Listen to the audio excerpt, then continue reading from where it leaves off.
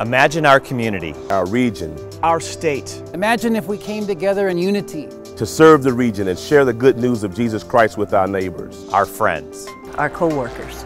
Imagine what God could do through us. Imagine what He could do in the state of Alaska. Jesus said, "I have come that you might have life, and life in abundance."